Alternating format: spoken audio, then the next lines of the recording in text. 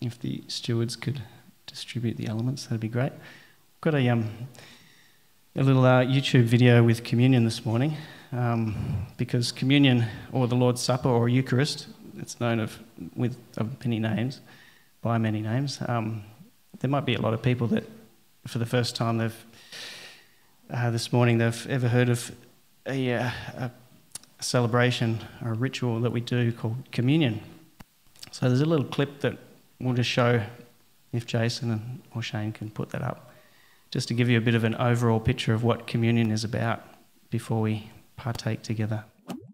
What is the importance of Christian communion? A study of the Lord's Supper is a soul-stirring experience because of the depth of meaning it contains. It was during the age-old celebration of the Passover on the eve of his death that Jesus instituted a significant new fellowship meal that we observe to this day. It is an integral part of Christian worship. It causes us to remember our Lord's death and resurrection and to look for his glorious return in the future. The Passover was the most sacred feast of the Jewish religious year.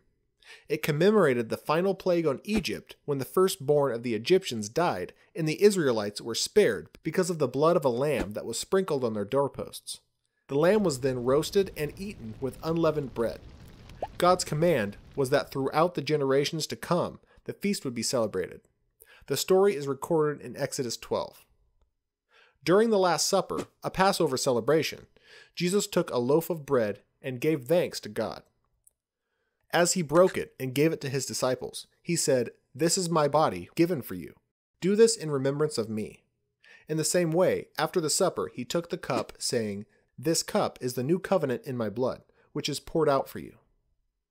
He concluded the feast by singing a hymn, and they went out into the night to the Mount of Olives. As predicted, it was there that Jesus was betrayed by Judas. The following day, Jesus was crucified. The accounts of the Lord's Supper are found in the Gospels. The Apostle Paul wrote concerning the Lord's Supper in 1 Corinthians 11:23-29. Paul includes a statement not found in the Gospels. "Therefore, whoever eats the bread or drinks the cup of the Lord in an unworthy manner will be guilty of sinning against the blood and body of the Lord. A man ought to examine himself before he eats of the bread and drinks of the cup. For anyone who eats and drinks without recognizing the body of the Lord eats and drinks judgment on himself." We may ask what it means to partake of the bread and the cup in an unworthy manner. It may mean to disregard the true meaning of the bread and the cup and to forget the tremendous price our Savior paid for our salvation. Or it may mean to allow the ceremony to become a dead and formal ritual, or to come to the Lord's Supper with unconfessed sin. In keeping with Paul's instruction, we should examine ourselves before eating the bread and drinking the cup. Another statement Paul made that is not included in the Gospel accounts is, "For whenever you eat this bread and drink this cup, you proclaim the Lord's death until he comes." This places a time limit on the ceremony, until our Lord's return. From these brief accounts, we learn how Jesus used two of the frailest of elements as symbols of his body and blood and established them to be a monument to his death. It was not a monument of carved marble or molded brass, but of bread and wine. He declared that the bread spoke of his body, which would be broken. There was not a broken bone, but his body was so badly tortured that it was hardly recognizable. The wine spoke of his blood, indicating the terrible death he would soon experience. He, the perfect Son of God, became the fulfillment of countless Old Testament prophecies concerning a Redeemer. When he said, "Do this in remembrance of me," he indicated this was a ceremony that must be continued in the future. It indicated also that the Passover, which required the death of a lamb and looked forward to the coming of the Lamb of God, who would take away the sin of the world, was fulfilled in the Lord's Supper. The new covenant replaced the old covenant when Christ, the Passover lamb, was sacrificed. The sacrificial system was no longer needed. The Lord's Supper, or Christian communion, is a remembrance of what Christ did for us and a celebration of what we receive as a result of his sacrifice. Got questions? The Bible has answers, and we'll help you find them.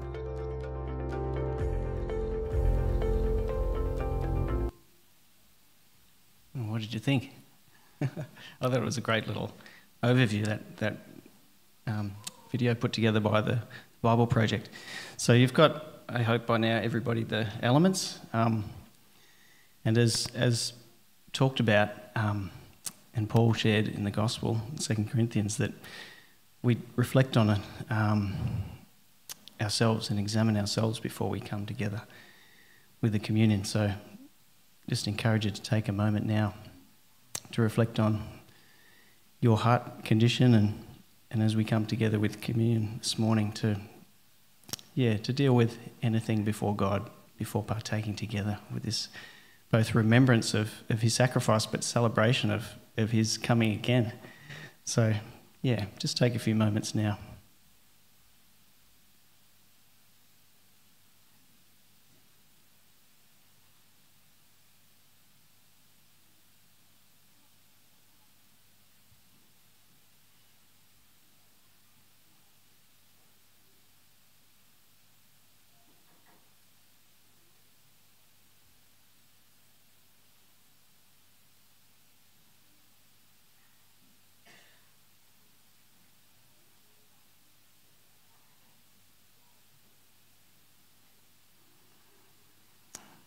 Thank you, Lord, for your sacrifice for us. And we do this in remembrance of you. We recognise that you sacrificed yourself to bring the new covenant, the new promise of everlasting life to the world. We recognise how you suffered, and this is symbolised in the broken bread and the blood. These simple elements, though, so powerful to remember what they symbolise. We celebrate too, Lord, because we know you didn't remain dead and broken. You rose to life, and you are coming again. And we celebrate, and we do this until that time comes when we meet together forever. So we thank you now as we partake in communion. Amen.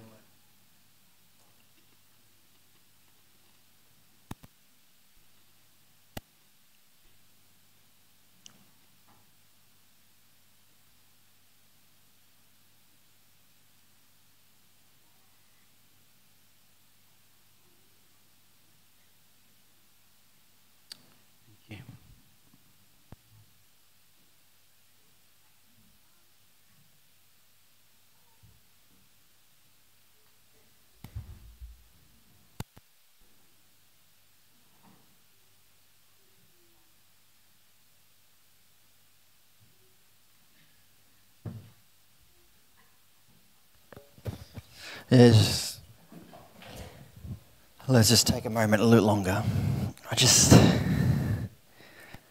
You spent all of eternity with him. Just take another moment. Just thank him for something. Just get into a place of thanksgiving. There's power and authority in the place of thanksgiving. I love that verse that we can't have anxiety, but in everything, through supplication of thanksgiving, we present to God and the peace that passes all understanding. We guard our heart and mind in Jesus. Just this moment, maybe something's going on this week. Just let that peace come over you. That just authority just reign in your life. That everything else goes quiet and just goes dim in the light of his presence. God, we just thank you. Just give it 10 more seconds.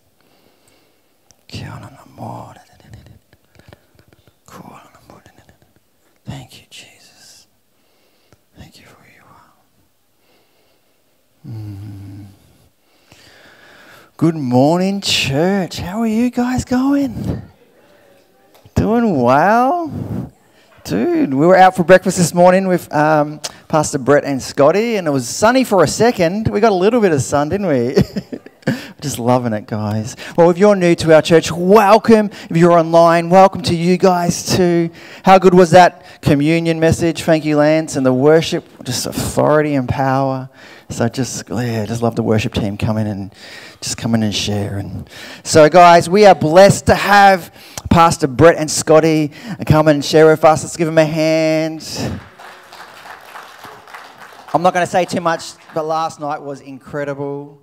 We saw healing, we saw miracles. I'm not going to detract from what Brett's going to share, but we saw people just totally, we saw one lady running around, I'm not going to take away the story, but just totally healed.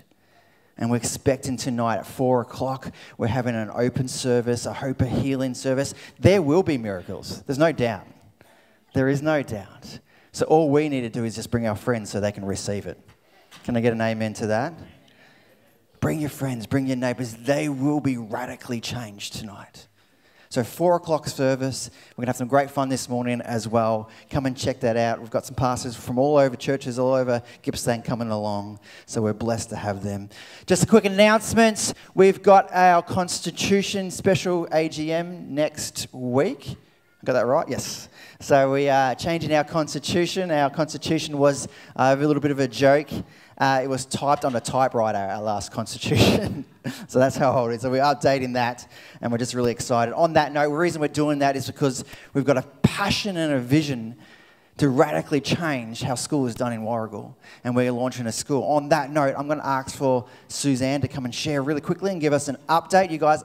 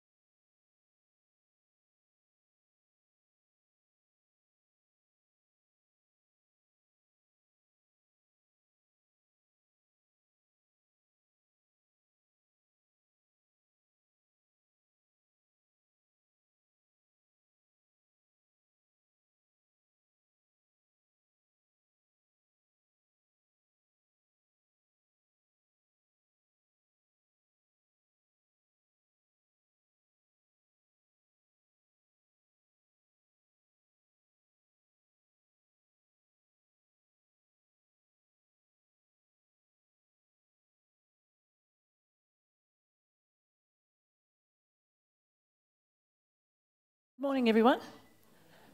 I'm here for the Silver Seniors this week. Anyone who's over 60 or 60 and over is welcome to join us. You can sneak in if you've got silver hair, we won't notice. But we'd love you to turn up. We're going to have a meeting. If you would like to come, it's not a meeting, it's like eating. That's a meeting for us, isn't that good? That's why we're a social group. So you're invited if you're 60 or over, and we'll be meeting on the 16th of August, the Tuesday, in the lunchtime, and see me for details. And I'd like to plug the prayer meeting, Tuesday, 10:30 here at the church. Bless you all. Thanks, Marilyn. That's awesome. Got a great community there. We met with the Cairo executive principal of the whole campuses, and we just shared our vision in our heart. It was just a great time, and he was excited. We were excited. So we just love how we as a school, there's going to be 5 new schools in the next 10 years in Warragul, and we have a heart that there'll be all Christian schools. Can I get an amen to that? And we just have vision for that, and just working with a partnership of unity. How cool is that? So it was awesome. I'm just excited about that. So we are in this. I got the date wrong. Sorry. 21st of August is our special general meeting for the Constitution. I'm just ahead of my time. Anyway, so let's do that. 21st of August, guys. So we're blessed to have that. I just want to share about giving before we take up our offering and tithes. My son just got a new car, and his first ever car. And so it just reminded me of my first car 22 years ago. And I was a guy that didn't know, my dad taught me how to change oil and all that stuff, but I didn't know much about wheel alignments. So you know what I did? My car started dragging to the side of the road, and I'm like, nah, I'll be fine. 3 or 4 months later, I hear this pop in the tyre, and I get pulled over, and I looked, oh, my tyre, and I put my hand in, and it's busted down to the middle. So the tyre had worn out so much that the wire's sticking out. And God just spoke to me this morning. Sometimes when things get a tiny bit out of alignment and we ignore it, the whole car can be very dangerous. And I know tithes and offering is only a small thing, but when it's out of alignment, it can become a big thing. We've just done a whole month of stewardship campaign and understanding how to steward things in our life, not just finance, but all areas of our lives. Now, God loves us so much, and He's given us authority as we are mature Christians. You know you're a mature Christian, a new creation. And God just spoke to me, just when something gets out of alignment, it can lead into big issues and big costs down there. And God just said, just share with the people. Make sure your time with your family, your relationships, with your finance, with your work, with all those areas are in alignment. Otherwise, you're going to be me that ignore that noise in the engine. Who's got the engine light that just flashes and you just say, oh, just ignore that. Don't ignore that. I was in a pastor's car on the weekend, and his car makes all these noises. He drives a Ford, and he goes, it just speaks to me all the time. And it's like engine light, oil light. I'm just praying in the tongues as I was driving. Anyway, so we're just going to take our tithes and our offering. This is for our members too. If you're a guest here, you're welcome to give, but this is for our members to bring radical change. We employ a youth leader, we employ a generation leader, we employ a kids leader to be able to just pour into our community. So we're blessed to be able to do this, and that's where our tithes and offering. We got a generosity month that's finishing up this week that we're sponsoring a school in South Sudan, and we're doing a great job over there. So that's awesome. We've got tithes, missions is there too. So cool. I'm talking way too much. Guess what time it is, kids? It's kids' church. If you have got kids here, we have got the kids' church on. Adrian's doing an amazing job over there. So head over. Parents, please sign your kids in and head over and have a great morning. Awesome. All right, guys. I'm so blessed. Pastor Brett, Linda, and Scotty. Brett's been with us a few times. I think Lisa's our 3rd time here. This will be the 3rd. Yeah, and we're so blessed to be able to see Radical. Last time he was here, we saw, I think, 22 people, new salvations. Wow. It was probably one of the most significant events in our church, and just to see radical change. He was just at a church down in Kingston, and he saw in one service 30 people give their life to the Lord. He's empowered. He's been here this morning. I'm going to sneak this one about. He was here this morning at dawn praying over this church. He's ready, he's primed, and we're going to see God move and see Jesus' name made famous. Can we stand up and give a hand to this great man of God? Cheers. Thank you, Pastor Chris. Praise God. Amen. Who's excited to be in church this morning? Grab a seat. Melbourne's turning on great weather. Sydney weather's been pretty ordinary lately, I must say.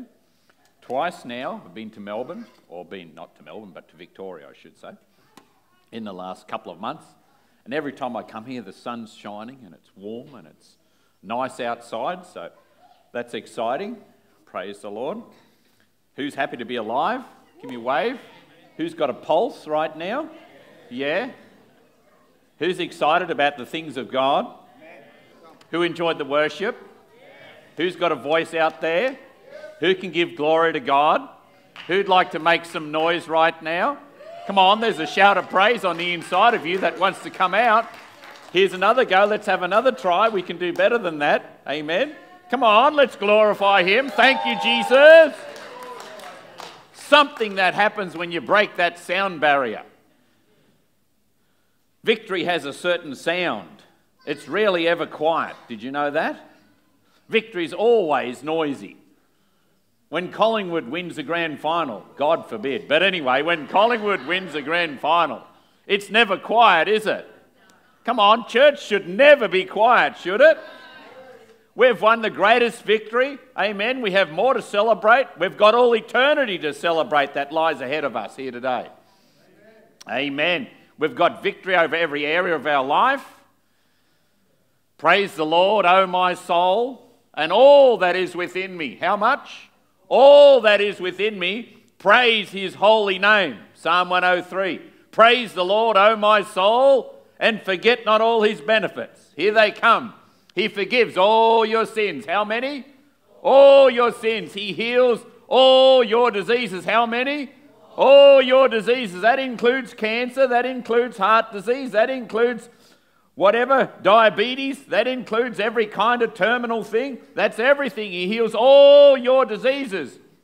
He redeems your life from the pit when you're in a hole, when life gets impossible, when everything goes wrong, when it all starts to cave in around you. The Bible says he redeems your life from the pit.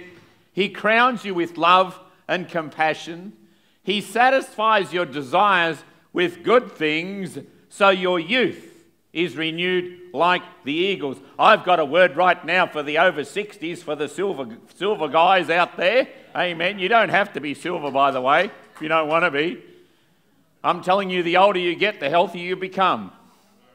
Come on, you can claim that. I've just given you a scripture to stand on. If you want to get healthy, you can get healthier as you get older. There's nothing to stop you. Moses did that in the Old Testament. It says he was 120. Who wants to get to 120? Come on. He's 120 and his eyesight wasn't dim, nor was his strength abated. He was stronger, just as strong as he was when he was in his 30s. He was ready. Joshua was the same. He was 80. And he went to Moses because he hadn't got his inheritance yet. And he says, I want such and such a hill over there for all my clan. We want all that block of land out that way. He says, I'm ready to go and get it. Amen. I can still fight just like I could when I was in my 40s. Give me the go. I want to go. And Moses said, go, take it. So off he went. And he took the land. Amen. There's things in your life that you want to take.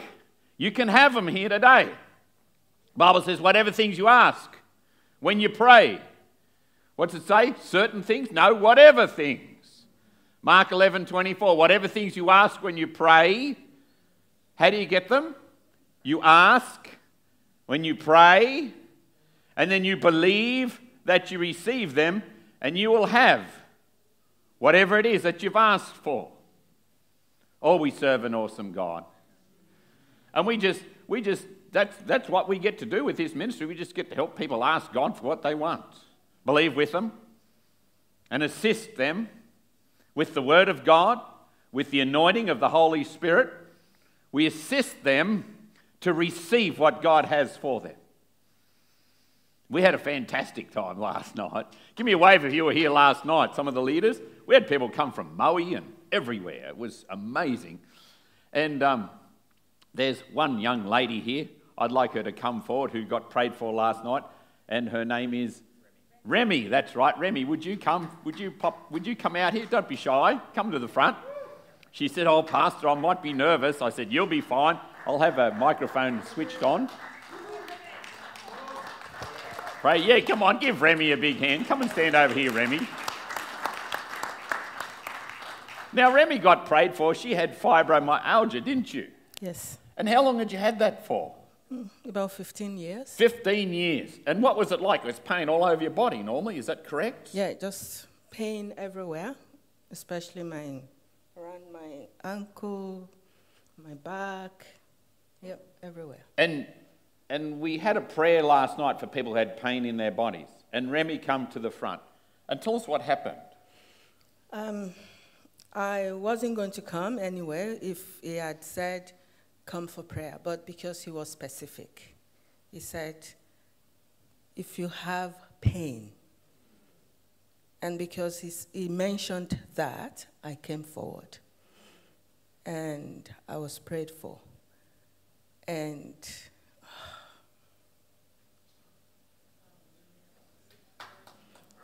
it was a feeling of freedom. And I couldn't sleep last night till 2 a.m. because I'm not used to sleeping without tossing and turning and changing pillows and everything. But I just laid there. I was still, and I tried to see whether it was real, that I'm not feeling pain.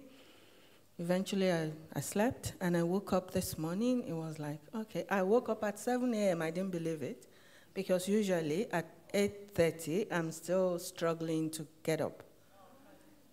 So I got up, and it was strange, but it was good. There's no pain. No pain. Come on, give God some glory. God bless you, Remy. Well done. Isn't that amazing? Give this lady a big hand. You can grab your seat now. We're done. Praise God. Amen. That was fibromyalgia. I've lost count of how many people we've seen healed of fibromyalgia. I was saying just last night, one of the ladies that I trained in my prayer team at our church, we've been in there for 20 odd years. We're at our last church in Sydney till just recently, where God's placed us in another location. But we served in that church faithfully for 20 years. And we built up lots of ministers who could pray for the sick, who would help us off the back of meetings. And this one lady, one of my key ladies actually, she said, I've got a sister of mine who lives in Perth. And this sister's got all these health conditions. She had fibromyalgia, which was the same as that. She had chronic fatigue. She had Ross River fever. And she had depression. And she said, what do I do?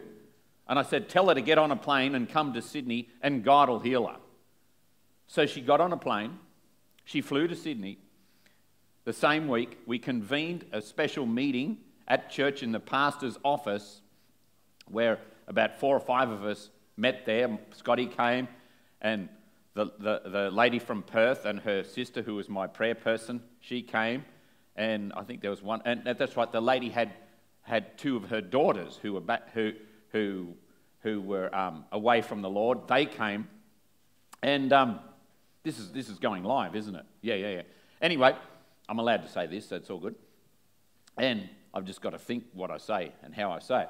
And so she comes in, and we prayed for her 2 daughters who were suffering from depression and other things, and they both get released, just like that. They both receive Christ and get filled with the Holy Spirit. They're speaking with other tongues. And then the mum, we pray for the mum. Power of God comes on her, and all her pain instantly left. The depression left. The Ross River fever left. The chronic fatigue left. She's bound. I've got videos of her 2 and 3 months later just springing around like a 16-year-old, just full of life. And then she got filled with the Holy Ghost, speaking in other tongues, and then they flew home the next day back to Perth, healed and happy in Jesus' name. Amen. God will come through. And we're going to see people today, this morning, and tonight. This morning, I've got a limited time to pray for the sick, but tonight we're opening up the altar. And we will pray until the cows come home. I grew up on a dairy farm, so I know what that means. And nobody will miss out. You might have to come back tonight, but I'm telling you, if you come tonight, you will not miss out. Let's go to our Bibles in 2 Kings, chapter 5, verses 1 through 8. 2 Kings, the Old Testament. This is about a story about a man called Naaman. The Bible says Naaman was the commander of the army of the king of Aram. He was a great man in the sight of his master and highly regarded because through him the Lord had given victory to Aram. He was a valiant soldier, but he had leprosy. Naaman was an important man. He was one of the highest officials in all the land. Beneath the king, he was probably the number 2 guy. He was the head of all the army. He wasn't a child of God. He wasn't part of the family of God. He wasn't an Israelite person. But even though he was like what we would call a heathen person, someone who doesn't know God, the Bible says that God used him. God can use anybody. How much more can God use you and I? God used him mightily. Except for one thing. The Bible says he had leprosy. Now, I don't know if you'd imagine what this would be like for this guy, but when you had leprosy, it was different from every other sickness of the day because leprosy was the thing that you couldn't heal. It was the sickness that would never go away. It was the sickness that would take you out of society and isolate you, and ultimately you would die from it because of all the wounds and sores and disease that your body would get because of this numbing condition. You would eventually die as a leper, somebody, an outcast. There was a lot of superstition around this disease. They thought it was contagious, they thought it was unclean, and you had to be separated from the rest of society and live out there with all these other lepers in a leper colony where one by one they would gradually die off. Without any help, without any aid, maybe a few scraps, some goodwill people might drop them off a bit of leftovers every now and then, and they just would get by. It was a terrible life. So he first started to get this leprosy, and he would cover it up because he's an important man. He's a leader. You can't be a leader and have leprosy. He would have to cover it up because if people, no one could know. He's a man of influence in his realm, mixing and leading and mixing with the sort of people he met with. He couldn't have anyone ever know that he had this disease. His job was finished the minute he had this disease. And eventually it got so much so that he couldn't cover it up anymore. You see, leprosy in the Bible is like a type for sin. And the Bible says all have sinned and fallen short of the kingdom. And what people do is they try and cover it up. They know they've got sin in their life. They know they're doing things that God is not okay with. They feel the guilt of that, and they try and cover it up. But sooner or later, you get to a point where you can't cover it up anymore. It starts to show. It starts to become known. People start to find out. Sometimes you just look on someone's Facebook or their social media and you can, wow, I didn't realize that person was into all this kind of stuff. Sooner or later, the secret's going to get out there. And that's like that with all of us. But there's only one person who can deal with that sin aspect in our lives. And there's no remedy, there's no potion, there's no doctors, there's no medicine, there's no kind of counseling. There's none of that will ever get rid of the guilt of sin in our life. When David fell, he said, God, forgive the guilt of my sin. It's not just the sin, it's the guilt. It's the complex that goes with it. But the blood of Jesus, amen. The blood of Jesus is what sets people free. The blood of Jesus is what gets people healed, amen. When they let down the leper through the roof, Jesus said, which is it easy to say, your sins are forgiven, or to rise up and walk? And so Jesus is the only one who can deal with this life issue, this sin, which is a leprosy type, in our lives and set us free. There's no other alternative. The Bible says no man can redeem the life of another in Psalm 49, or give to God a ransom for him. The ransom for a life is costly. No payment is ever enough that he should live on forever and not see decay. There's no payment that any earthly person can make. Why is that? Because Jesus was, whilst he was an earthly man, pure as a human can be, he was also God in the flesh and pure and sinless.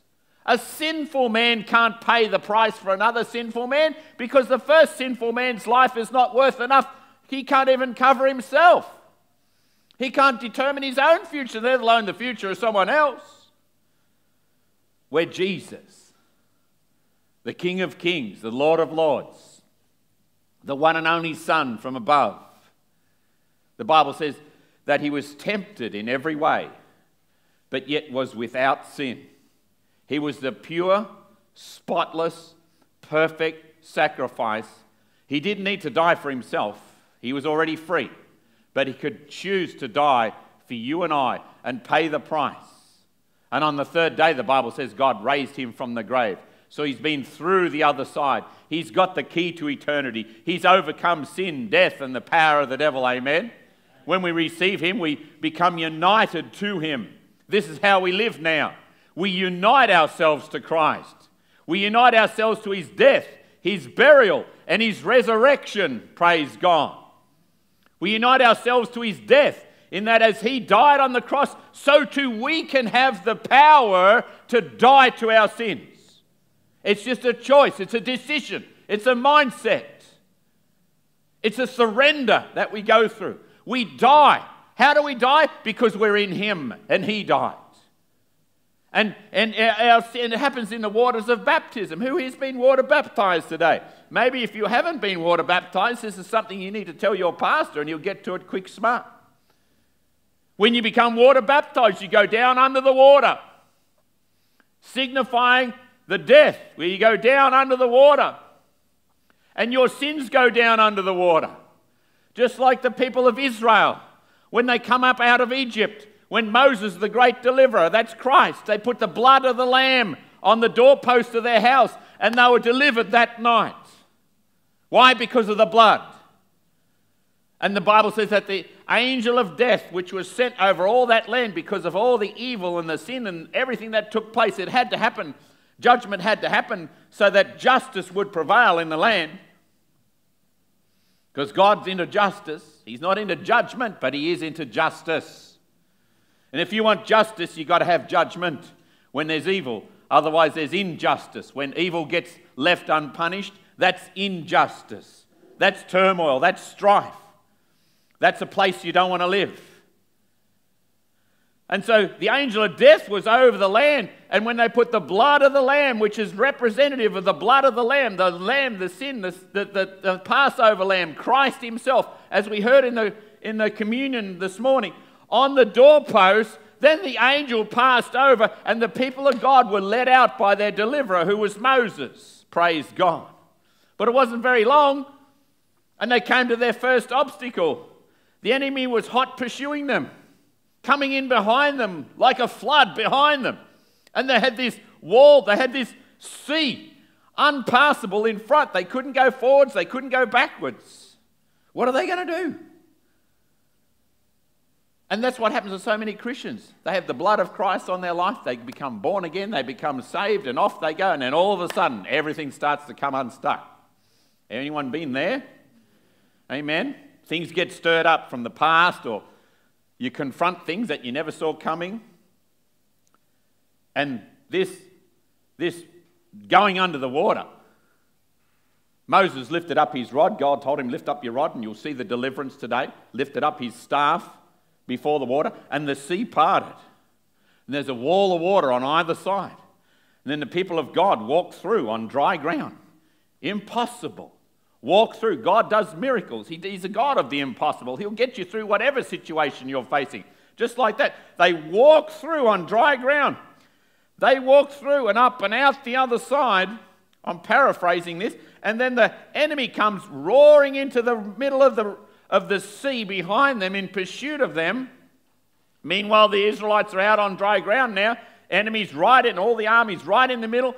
And then Moses lifts up his same staff again, and the sea covers over, and demolishes and smashes the enemy's army. And the Bible says there's not one survivor. Not one survivor. The past was now completely cut off. The people were truly free. And my friends, that's what happens when you unite yourself with Christ in water baptism as you go through. And when Christ puts up, when Moses, or it's Jesus really, but it was Moses, but it was a symbol of Jesus, the great shepherd, amen, putting up his staff over those waters, they come crashing down and destroy the enemy. And when you get yourself water baptized, I'm telling you, what you're doing is you're destroying the enemy who was once pursuing you in your life. And then from that day, you can truly be free in Jesus' name. Can I get an amen from anyone here today? It is such a powerful thing, and so many Christians don't live that way. They haven't united themselves with Christ. And they wonder why they suffer. They wonder why their life goes crazy. They wonder why they've always got turmoil and strife at home and with their children and at work, and things never work out and they're going broke, and there's all these things, one after the other after the other. They pray and nothing ever happens. And the reason why is because they're not united with Christ. See, when we receive Christ, I'm getting off my preaching now, I'll get back to it in a minute, but when we receive Christ, the Bible says we unite to his death, his burial, and his resurrection, praise God. Amen. So his power, his freedom, his fullness comes to live on the inside of you when you become born again. And then there's one more thing that happened after that, the death, the burial, the resurrection, and then Pentecost, amen. Then you become empowered to be his witnesses, where you get filled with boldness. But a lot of Christians, they don't even have the resurrection on the inside of them. There's no life there. They're kind of stuck. And the reason why they're stuck is because they're not resurrected. And the reason why they're not resurrected is because they never really died in the first place. God can't resurrect something that hasn't died. You've got to have a death before you can have a resurrection. There's a surrendering in our lives where we come to Christ and we say, God, I'm just surrendering everything. I'm let go of my will and I'm choosing just to hold on to you. Nothing I can do to get me through this. Nothing I can do can get me saved. I'm going to try and be good, but I'm going to quit relying on my goodness, on my record, on my achievements. No, it's not my study, it's not my achievements, it's not where I grew up, it's not how things are going right now. It's only Jesus that gets me through. It's you and you alone. It's his righteousness. The Bible says, seek first the kingdom of God and his righteousness, not yours. Whew. That's a relief. His righteousness. And all these things will be added unto you. Matthew 6:33. It's his righteousness. All we have to do is hang on to him with all our might, with all our soul. Hang on to him. Let go of our achievements. You see, I grew up in the country where we used to go to the footy. It was AFL. We'd rock up to the footy ground. You'd park your car right to the fence. And all the cars, everyone. And when your team gets a goal, you'd toot the horn. Remember those days? And as kids, we'd always go. Our family went to the footy every week. My dad played. He was actually he was a star footballer. Could have played. He got invitations to play in Melbourne back in the day. He won the Asai Medal, which is the Hume League best and fairest. And he was very, very good. Anyway, so we would go to footy every single week.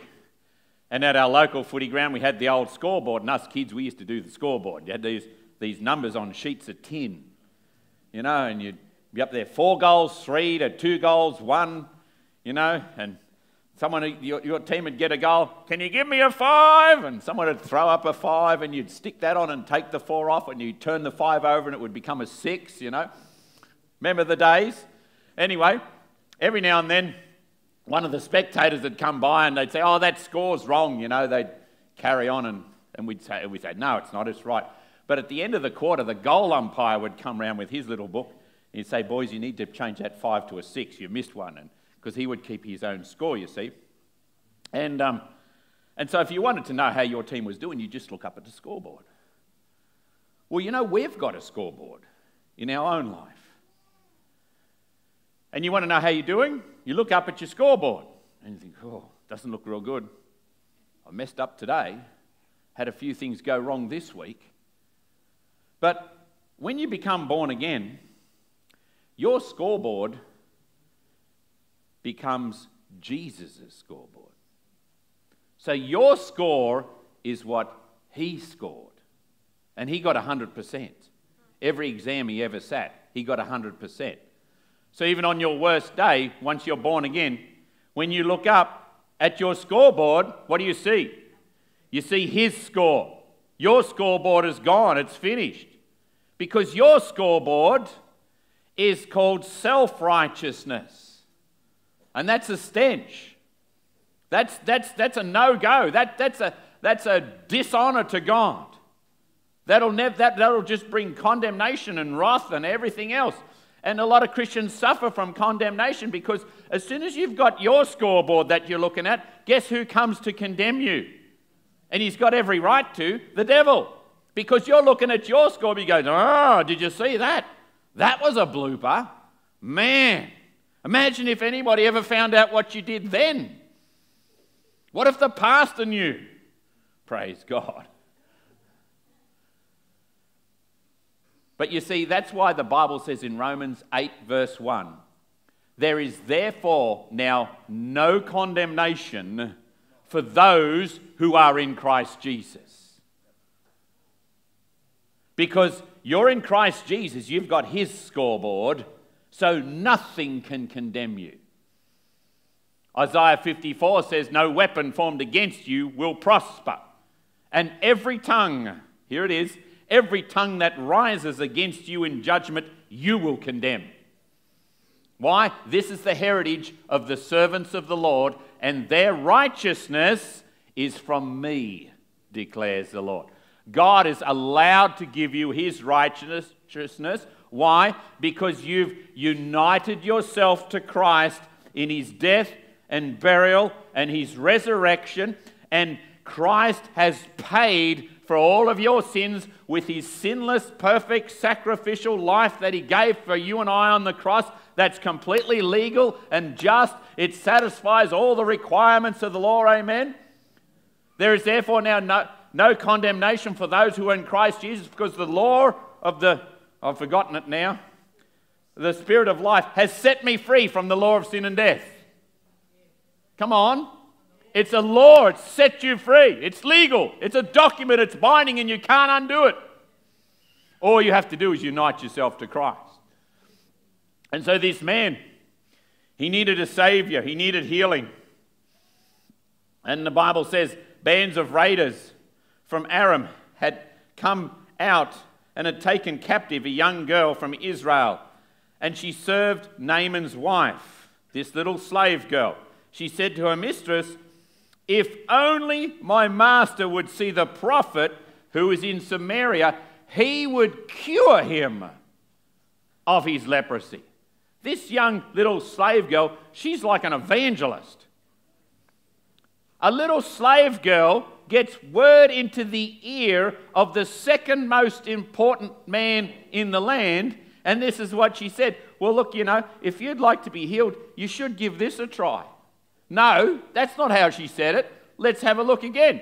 If only my master would see the prophet who is in Samaria, he would cure him. Come on, he will cure him.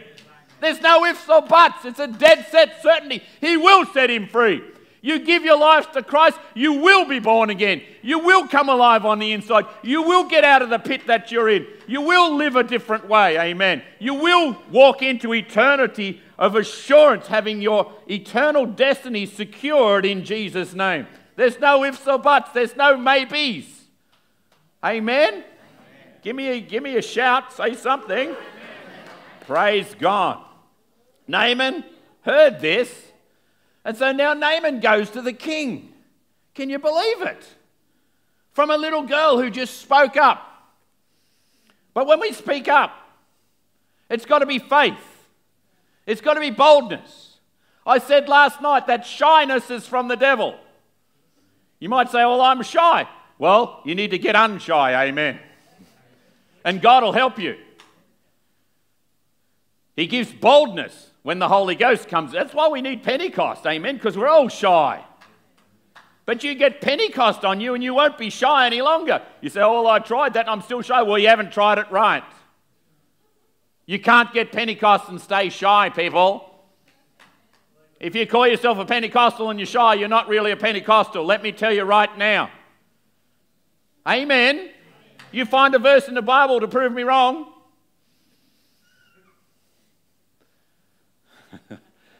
You're cheeky, some of you. And so he saw the king, and the king goes, by all means, go. Naaman went to his master and told him what the girl of Israel had said. By all means, go, the king of Aram replied. He says, I will send a letter to the king of Israel, which was where the prophet was. So now this little girl told her master, who's the second, well, she told his wife, which is sometimes a smart way to get through to an important person, is you talk to their wife. But told the master, the second most important guy, who then tells the king, who's the king, and then the king writes a letter, which is like a travel visa, a special permit, so that when the king of Israel, who's like an enemy in a sense, finds one of the officials walking around in his country, he's got a letter to show why he's there. He's not there to spy or to cause trouble, amen? This is how it gets to the top. If we will just speak it out, if we will declare the gospel just like it is, amen? We don't need to make it seeker sensitive. We just need to tell it like it is with faith. You tell the word of God with faith and anyone will believe you. And they can receive. I had a guy just recently, one of the guys who, I'm a mechanic by trade, he drops all my oil drums of oil off each month. And I had a delivery coming, and I get a phone call from him, and they just normally drop them off, and I'm out on jobs around different locations.